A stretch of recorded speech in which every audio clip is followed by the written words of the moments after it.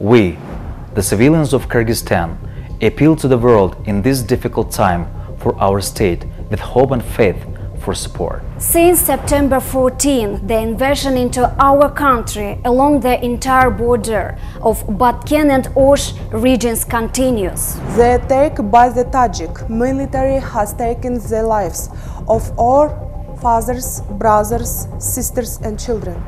Our children are witnessing the war with their own eyes. More than 140,000 civilians from Batken region were forced to evacuate from their homes.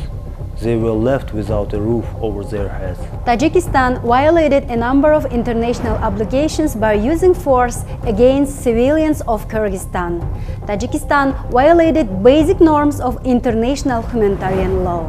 Tajikistan had ratified all four Geneva Conventions of 1949 and the additional protocol of 1977 and the Hague Conventions, which are the basis of international humanitarian law. Tajikistan attacked civilians and civilian infrastructure of Kyrgyzstan in violation of fundamental UN principles. According to the UN Charter of 1945 and the Declaration of Principles of International Law concerning friendly relations and cooperation among states in accordance with the Charter of the United Nations. By committing an act of aggression against Kyrgyzstan, Tajikistan violated provisions of the UN General Assembly Resolution 3314, definition of aggression of 14 December 1974. To this day, the facts of Tajik military attack on the border territories of Kyrgyz Republic have been distorted. Our schools and hospitals have been burned.